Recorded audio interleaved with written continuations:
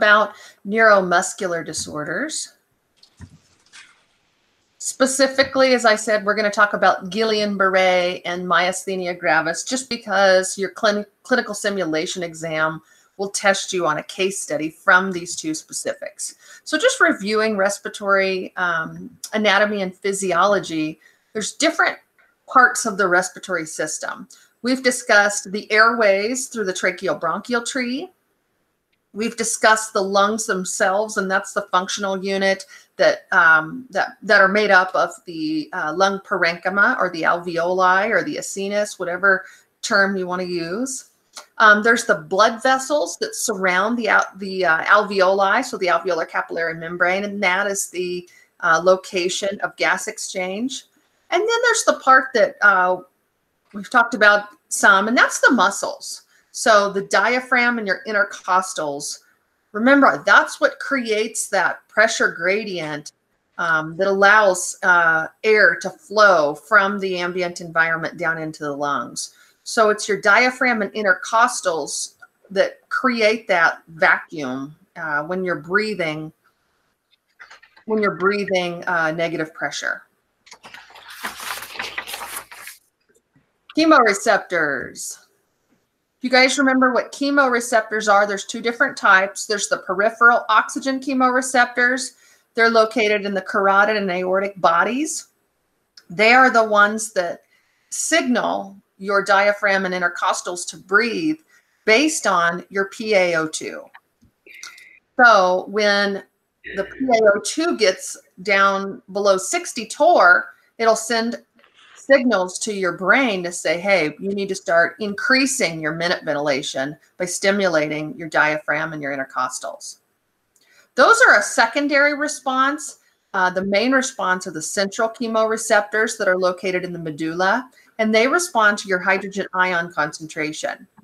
So if we start hypoventilating, our carbon dioxide level will go up, which through the hydrolysis equation turns into more hydrogen ion concentration that will increase. That's when your body will say, hey, stimulate your intercostals and diaphragm to breathe, and you'll increase your respiratory rate and therefore your minute ventilation. Your neuromuscular junctions. So nerves contact muscles at that synaptic area called the neuromuscular junction, and the nerve impulse stimulates a nerve ending to release acetylcholine. Okay, so we have to have that acetylcholine to have the muscle movement, the nerve stimulating the muscles. So acetylcholine reaches the receptors, and at that point, the muscle fiber contracts. If there's something called acetylcholinesterase, which is an enzyme, it will break down the acetylcholine. And of course, if there's that acetylcholine doesn't make it to the nerve ending, muscles won't move. Okay, and we're going to talk about that today. This is a review, but very, very important. So talking about your ventilation assessment and assessing for muscle strength and ventilation strength, we can look at our tidal volume. So normally we breathe spontaneously, you and I right here, we breathe at about 4 to 6 milliliters per every kilogram of our body weight. So let's say if I'm 60 kilos, I'm breathing at about 240 to 360 milliliters every breath, every tidal volume. That is based on our height, not exactly our weight, and we will get more into predicted body weight. But of our predicted body weight, it's about 4 to 6 milliliters per kilo. If we're taking really shallow breaths, so if we're only breathing at like 1 to 2 to 3 mils per kilo of body weight, we can get atelectasis. So if we're breathing fast and shallow, a lot of our volume will be trapped in our anatomic dead space zone. So it'll turn into dead space and it will not participate in gas exchange. Our respiratory rate should be about 12 to 20 breaths per minute. If a patient's breathing greater than, an adult patient is breathing greater than 35 breaths per minute, they will probably go into respiratory failure because they will not be able to get the depth they need. And once again, their bodies will not go into appropriate gas exchange. Minute ventilation is our tidal volume times our respiratory rate. So that's how deep and how fast we're breathing. The average person breathes 4,000 milliliters per minute, which is the same thing as 4 liters per minute. If your patient is having to breathe 10 liters per minute to keep a normal carbon dioxide level, that's going to be an indication that they're going to go into respiratory failure. A vital capacity, which is the vital capacity is made up of our different lung volumes, all 3 of them besides residual volume. So inspiratory reserve volume, our tidal volume, and our expiratory reserve volume. So if we take a big breath, all of that is our vital capacity. Our vital capacity, we should be able to easily get 15 milliliters per kilo of our ideal body weight. And if we have if we're unable to get 15 mils per kilo, that also indicates that we are going to go into respiratory failure. The next one is called a maximum inspiratory pressure. The synonymous term, and they're interchangeable, you'll hear them both. The negative inspiratory force, so MIP or NIF. If you remember in school, we had myself take a big breath in and have a little manometer, and that went negative. So the greater pressure we breathe in, we will have a greater negative inspiratory force. So negative 30, negative 25, negative 30, if it's less than negative 25, that indicates respiratory failure. So negative 60 is probably what you and I could all do. If we had really weak muscles due to a neuromuscular issue, we might only be able to get negative 20 centimeters of water pressure. So negative 15, negative 20, negative 25 is bad. Negative 30 all the way up to negative 80 is better. So the more negative, the better. Our pH value should be 7.35 to 7.45. If we have less than a 7.25, usually in an accompanying with a high CO2 level, that's going to indicate that your patient needs initiation of mechanical ventilation. They need to be intubated and mechanically ventilated. The PaCO2 value should be anywhere between 35 and 45. If it's greater than 45 torr, it's called hypercarbia, and that's due to hypoventilation. If it's less than 35 torr, that's called hypocarbia, and that's due to hyperventilation. So remember, your CO2 level and your minute ventilation are inversely proportional. So the more minute ventilation you have, the lower your carbon dioxide level is going to be. I'm going to have you guys watch this video on doing a vital capacity test.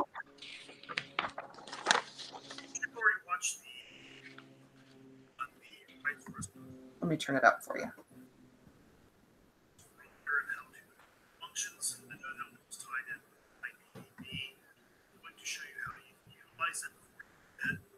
Oh, hold on. Let me try that again, you guys. I'm going to just end this quickly so I can turn up the volume.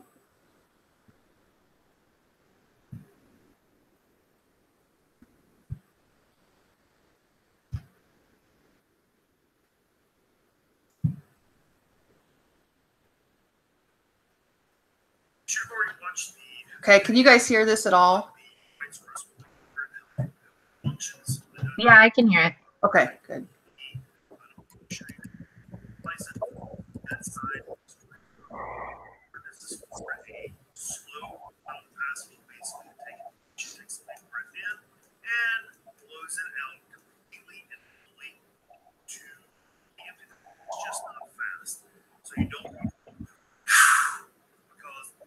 device cannot keep up with that. I will cover that more in next fall in pulmonary function testing.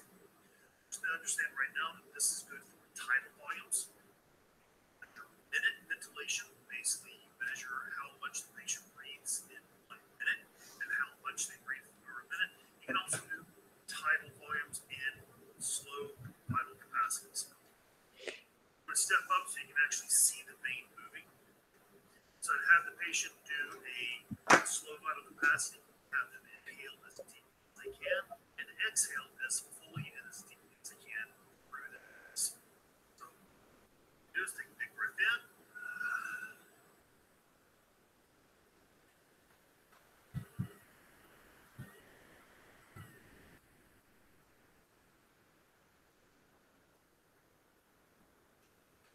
Okay, that was a full breath.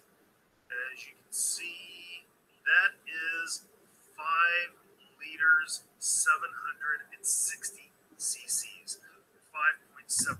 So if you guys, it's a little bit hard to see when I paused it, but what he looked at is, so he breathed out. And so this small numbers up here, that is how many liters. And the exterior, these are milliliters. Okay, so he breathed enough to get 5 liters, 760 milliliters. So this is a device called a Wright's respirometer that, as he said, you can measure tidal volume, minute ventilation, and even more importantly, the vital capacity of a patient. Okay, so if you think about that, 5 liters and 760 milliliters is a lot. Okay, that's a really large amount. So if you guys can see what we said that 15 mils per kilo of a patient's body weight, that's not very much. So if they're not able to blow out a large amount of volume from their vital capacity, then their strength is impaired. Can you say the volumes once again that it records? Yes. So a Wright's respirometer records tidal volume. Okay. It records minute ventilation. Okay. And it records the vital capacity. Okay, thank you. You bet. And that's really important when you guys are going to get on your clinical simulation exam. You're going to get 2, I mean, these are all important, but when you talk about spontaneous ventilator parameters, especially with a neuromuscular patient, and if you're deciding what to do with these patients, like intubate them or not intubate them, you're going to really look at your vital capacity and you're going to look at your MIP.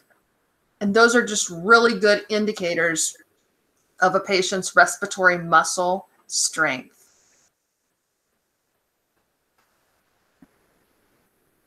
Of course, you're always going to look at your arterial blood gases as well. And as we said, if it's 7.25 or less, your patient is going to require some assistance with oxygenation and ventilation. So just in general, I put up common causes of dyspnea. So we have dyspnea, just meaning a patient's being short of breath. So that could be a variety of reasons. So think about a patient's upper airway. So them having a foreign body down in their tracheobronchial tree, like they aspirated some food. An allergic reaction, some sort of a mass, airway stenosis, which is a tightening, like an anatomic structure that's not allowing, it's compressing the airway and it's not allowing it to open up. Tracheomalacia, which means like a floppy airway. A lot of times patients are born with tracheomalacia. And then lung or lower airway issues, pneumonia, pneumothorax, pleural effusion, pulmonary embolism, pulmonary hypertension, interstitial lung disease, adult respiratory distress syndrome, chronic obstructive pulmonary disease, asthma, or a mass down in the lung. Cardiac, it could be an MI, congestive heart failure, pericardial effusion, valvular disease, arrhythmias, and then metabolic or hematologic. thyrotoxicosis, abnormal hemoglobins, anemia, disorders of phosphate, potassium, or calcium, sepsis, fever, or acidosis. And then we come down to a really big portion that you're going to see in clinical practice, and what we're going to continue to talk about today is neuromuscular. So Guillain-Barré syndrome or myasthenia gravis, different myopathies or neuropathies, and then psychogenic panic disorders, hyperventilation, just basic deconditioning, maybe massive ascites, which is where there's inflammation of the abdominal cavity, or drug withdrawal. So any of these, you're going to have to rule out. So spinal cord injuries are also a reason that you're going to have to support patients. So injury to C6 to C7 means loss of function of all intercostals and abdominals. So any type of cervical, upper thoracic, the cervical area, they're going to have problems with respiratory muscle strength. If there's an actual transection due to a spinal cord injury at C1 to C3, they're going to actually have apnea and all respiratory muscles are going to be affected. So these patients will require ventilation support via airway and mechanical ventilation.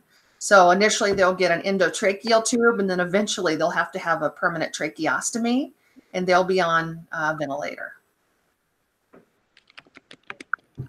Okay, so now we're going to talk about Guillain-Barré, and it is an ascending paralysis. So if you think about it, use the name itself if you can't remember if it's ascending or descending. And what that means is, where do symptoms, decrease in muscle strength, where does that start? So in Guillain-Barré, think ground to brain, GB, okay? So generally, the patient will experience weakness in their lower extremities first. So it is a rare disorder. It happens in the peripheral nervous system. It has a progressive demyelination and inflammation of the nerve fibers. It slows the conduction of the nerve impulses in skeletal muscles.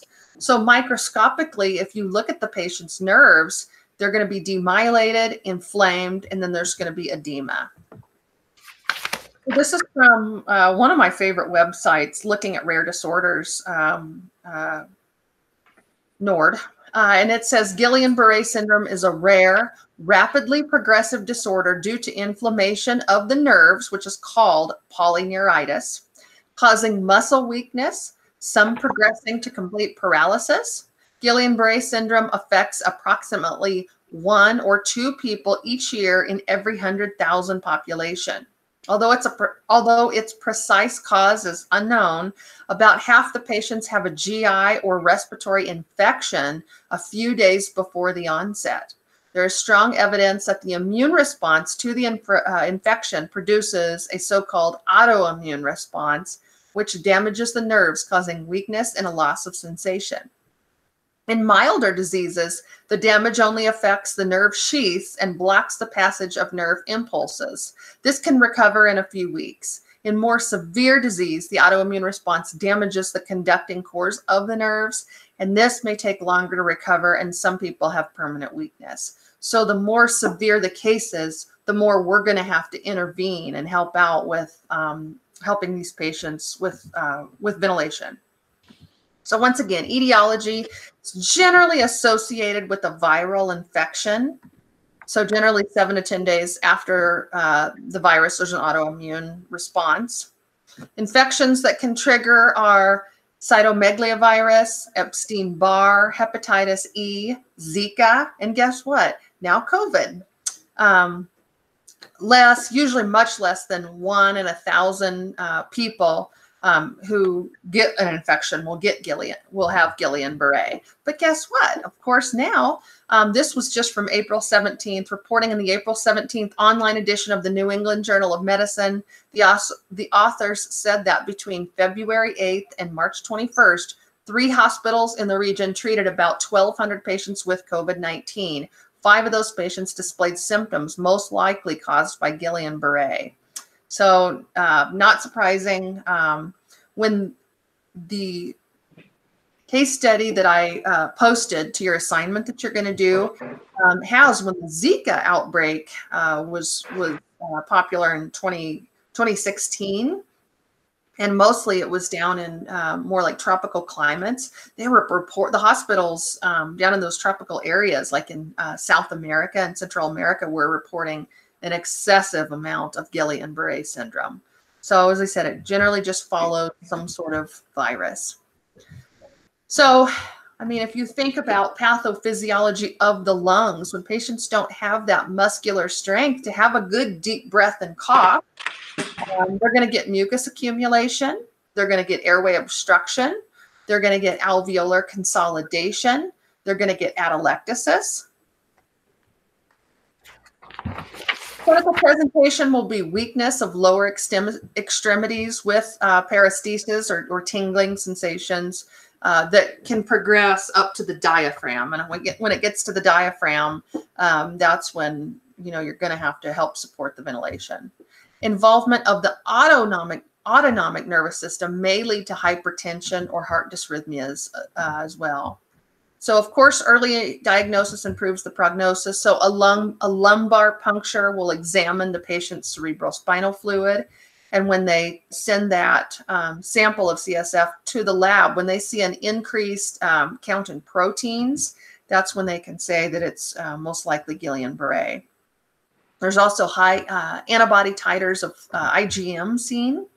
And then an EMG or an electromyography. It studies nerve conduction using small electrical shocks to simulate the nerves in the arms and legs, and it will record that response in muscle and sensory nerves. So similar to an ECG, which measures the cardiac conduction in the heart, or an EEG, which measures the conduction of nerves in the brain. This is an EMG.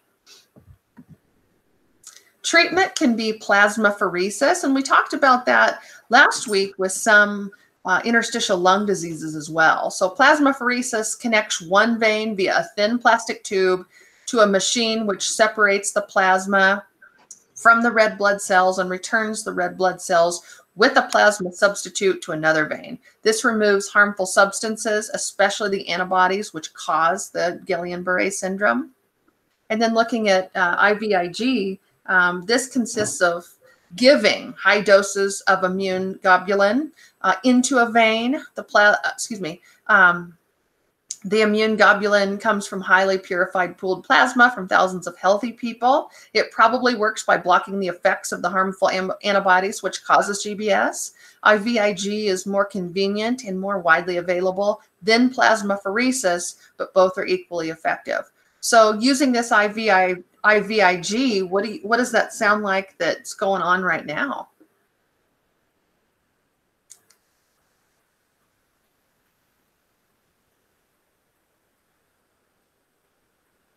Has anybody heard of giving the convalescent blood from patients that have recovered from COVID? No. Yeah, it's the same concept. So management for you guys, it's just as in every neuromuscular disease, it's supporting oxygenation and ventilating. So protocols would be oxygen therapy, airway clearance, hyperinflation, and then mechanical ventilation. Name me 3 parameters that you would say this patient is in respiratory failure. We must intubate and mechanically ventilate. Can anybody give me 3? They have to have a respiratory rate of lower than 6. So if they don't have respiratory rate that's even 6, definitely. But is that really what these patients would probably present with? Because what does that mean when you're hypoventilating with a respiratory rate less than 6? What does that usually indicate?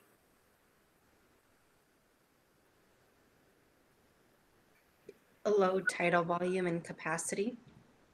Yeah, so your answer is correct, low tidal volume capacity. But let's go back to that hypoventilation. What usually causes somebody to hypoventilate and not breathe greater than 6 times per minute? Does it have to do with the chemoreceptors? It could, but I mean, what would be the etiology? High Why- CO2. Well, that's what it is. That's what would cause. But what would be the cause of somebody not taking more than 6 breaths per minute? Failure to breathe. Yeah, why? Why would you become apneic? Or very bradykinic? Could be like ARDS or COPD. Well, I think ARDS and COPD, you're probably going to start breathing really fast, and you're probably going to get up to that 35 breaths per minute. I remember talking about this when we did like types of hypoxemia, Perfect. Good. but I don't remember exactly why. Well, just think about it. Don't think about it from a book text standpoint, but just think about it. Why would people's drive to breathe be knocked out? Well, could be the low PaO2. Well, that would stimulate somebody to breathe because the peripheral chemoreceptors. You guys are overthinking it. So why would like when we have maybe a trauma and a patient? Yeah. So if a patient has a CNS, a brain injury, the central nervous system injury, and if their drive to breathe gets knocked out because of a lot of swelling, how about an overdose of opioids? Drugs. Yep. Yep. Okay. Think about a CNS, central nervous system injury, or an overdose in drugs. Because a lot of the other ones, if you're dealing with dyspnea in a lung disorder, that's completely different. Patients are going to try and compensate, and then they're going to get tachypnic and probably breathe over 35. Okay, so going back, you're right. A low vital capacity and a low MIP or NIF would say, ooh, respiratory muscle strength is really low. What's one more indicator for respiratory failure requiring mechanical ventilation? Can you guys give me one more? How about the pH value? Now, what pH value does your patient need to be intubated? 7.25? Yes. Yes. Okay. So what if they're at 7.25, 7.24, 7.23, and so forth? They can't compensate. They can't hyperventilate and compensate at that point. So they really need to be intubated, mechanically ventilated. How about oxygen therapy? What's an indicator for oxygen therapy? Hypoxemia? Perfect. Define that. Give me objective values. Like 85% PaO2. Okay, so a PaO2 less than what? Less than 90. Okay, so let's say a PaO2. Remember, 80 to 100 is normal. So perhaps less than 80. Okay, so when we actually have hypoxemia, remember mild hypoxemia. So 80 to 100 is normal. 60 to 80 is mild. 40 to 60 is moderate, and less than 40 is severe. Okay. How about a saturation? At what saturation is oxygen therapy indicated?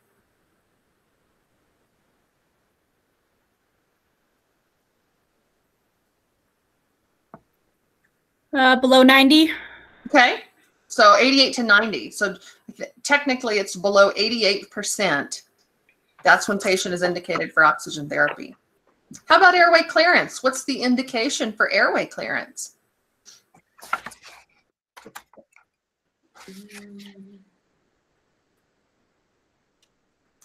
Like cystic fibrosis, like where they have a history of mucus buildup. Okay, so just mucus buildup. It doesn't have to be a disease. It could be any patient that has excessive secretions. Can you imagine a patient that has weak muscles where they can't deep breathe and cough, and then they get a respiratory infection like a pneumonia? think of all of that built up secretions. That's what you would have to do is get that out with airway clearance. Can somebody give me 2 modalities of airway clearance? What's a modality? Like Give me an example. Yeah. Give me an example of what is airway clearance. the What IM, Percussion cup, What did you say? percussion cups. Good. Okay, so CPT, that's one. Good. Yep. the What else? vest, The vest. Very good. What else? spirometry, The acapella. IS. Acapella. Very good. IS. Hold on. Don't say IS yet because we're going to get there. So all of those that, remember the flutter valves, the acapella, all the ones that really we could feel it when I would go over there and touch your guys' chest and we could feel it vibrate. Anything that's really going to get down in there and mobilize those secretions. High Okay. frequency oscillation. High frequency oscillatory ventilation. Okay. Or chest wall oscillation. That's like the vest. Exactly. Very good. Okay. Hyperinflation. What are our modalities for hyperinflation? Whoever said incentive spirometry, that's what this is, right? What's another hyperinflation technique?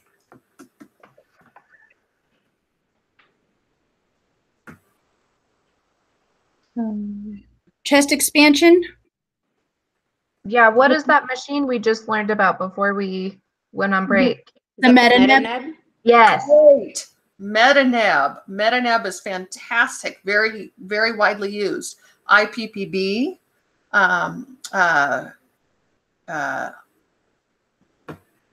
CPAP. Your PEP therapy. CPAP also is. Okay, CPAP. Oh boy. Easy PAP. That's what I was thinking also. So your little Easy PAP devices. All of those that create a positive pressure to just put in more functional residual capacity in the lungs. Okay, those are all different hyperinflation techniques. And then, of course, mechanical ventilation. What's mechanical ventilation?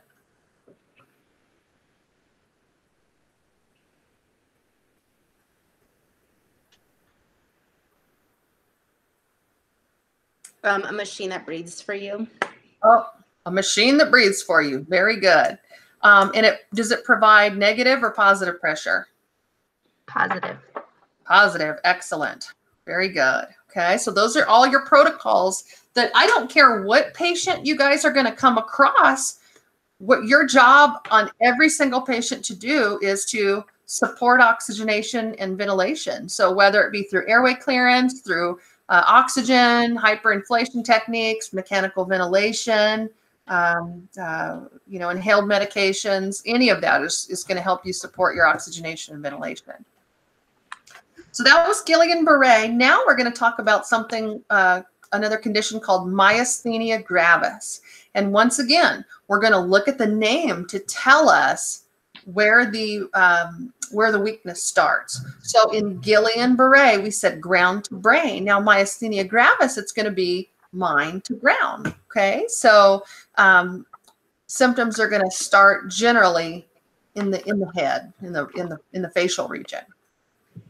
So if you look at Sorry, quick question. Yeah, Are sure. they like physical?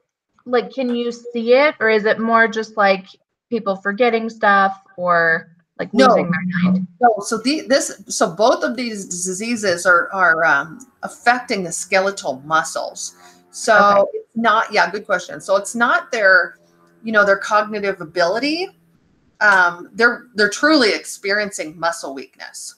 So like in Guillain-Barré, it generally starts as like, oh, I have leg muscle weakness. Myasthenia gravis, and I have a picture in here. They literally start having, the most common sign is like droopy eyelids. So yeah, literally the muscles are being blocked from moving. So with Guillain-Barré, the nerves got inflamed and demyelated, and so they didn't work well. This one is a little bit different. This messes with the acetylcholine at the neuromuscular junction. So if you can see here, here's the nerve fiber, and here's the muscle itself, and here's the neuromuscular junction. Do you see these little pieces of acetylcholine? Okay, so in here, this is what we want is for acetylcholine to bind to its muscle receptor site. Here we have these different antibodies that's really blocking that muscle receptor site, and it's getting broken down with acetylcholinesterase. So this is a chronic disorder. It has to do with the neuromuscular junction. It interferes with chemical transmission of the acetylcholine. It's characterized by fatigue and weakness as well. And it may be confined to one muscle group or may be generalized throughout the body. So here we go. Here once again, we have, this is normal. Here's the neuron itself. Here's those little acetylcholine neurotransmitters. They should go to their receptor sites, and then when they do, they'll activate the sodium, and then it'll cause a skeletal muscle action potential. In myasthenia gravis, do you guys see these little antibodies? They block the receptor site. Okay, so the muscle action potential can't happen. So what happens when someone has a stroke and like the whole left side of their body is droopy? Right. So that happens, and once again, guess what now they're finding with COVID? Strokes are becoming more apparent. Do you guys just feel like, I feel like every day there's another, every day that's like more bad news about COVID. So with strokes, what happens is there's a blood clot that gets caught up in the vasculature, okay? So in that area, the brain gets ischemic, okay? So just like, say, the heart gets ischemic during an MI, or the lung parenchyma will get ischemic in a pulmonary embolism, part of the brain that, so it's localized to one area of the brain that controls movement and controls speech. So that area gets, pretty much has death of the tissue there. Okay. What about something like Bell's palsy?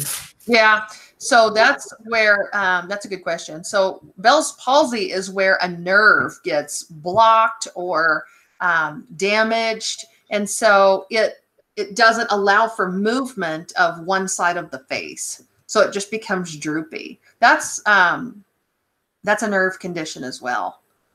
But the one thing that's, I mean, it's terrible because it affects the patient's face, but with that, it doesn't generally affect other skeletal muscles. So they don't generally have breathing problems. So good questions, you guys. Talking about myasthenia gravis again, the etiology, same thing. They don't really know why these conditions happen, but it's these circulating antibodies of the immune system, so anticholinergic antibodies, and it blocks the transmission of acetylcholine by blocking acetylcholine from the receptor, accelerating the breakdown of acetylcholine and destroying the receptor sites. So it's pretty bad. Once again, it could happen. Why do these antibodies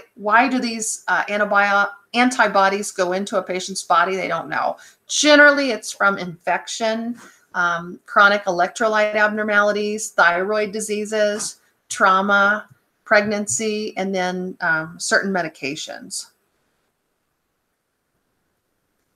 So clinical manifestation, droopiness of the eyelids, this term called ptosis. So the P is silent, so it's just ptosis, and the facial muscles. So you'll really see that. And it's in, like Christine mentioned, Bell's palsy, which is one side. This will be both sides. A patient can exhibit and feel double vision, slurring of the speech, dysphagia from lower facial and neck muscle weakness, and then some aspiration. Weakness of the neck muscles may cause the head to fall forward.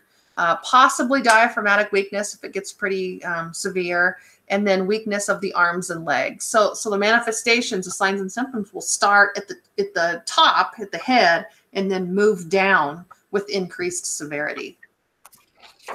And the case report that I posted actually had a patient present with respiratory failure, and that's how they found the myasthenia gravis. So diagnosis, clinical history, this Tensilon test, and we're going to talk about that, and it's in red because that'll help you distinguish between Guillain-Barré and myasthenia gravis. Once again, the EMG of neuromuscular transmission, assays of circulating antibodies in the blood. So Tensilon is the name of the test, and the other term for it is edrophonium. So what they would do with the Tensilon test is through an IV, give the patient some edrophonium, and then perform some muscle movements such as crossing legs, uncrossing your legs, getting up from a sitting position in a chair. And the healthcare provider will check whether the Tensilon improves the muscle strength. So if they have muscle weakness of the eye or face muscles, the effect of the Tensilon will be monitored. So if you give the Tensilon, it'll pretty much stop those antibodies from blocking the acetylcholine messing with the or getting to its receptor site. So what happens? Patients will improve if they're given this test.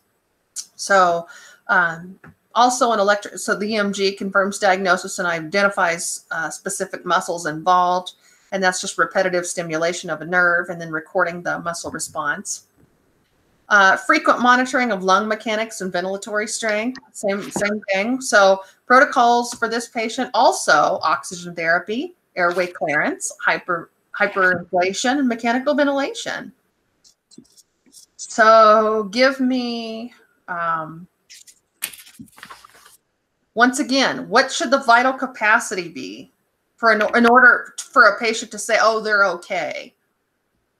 What's that critical value for vital capacity?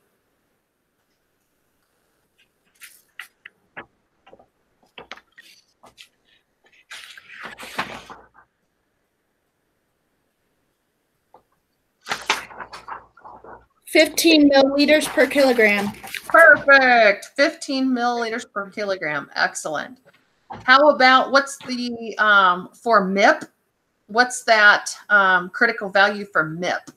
How much force or pressure should a patient be able to generate taking a deep breath in?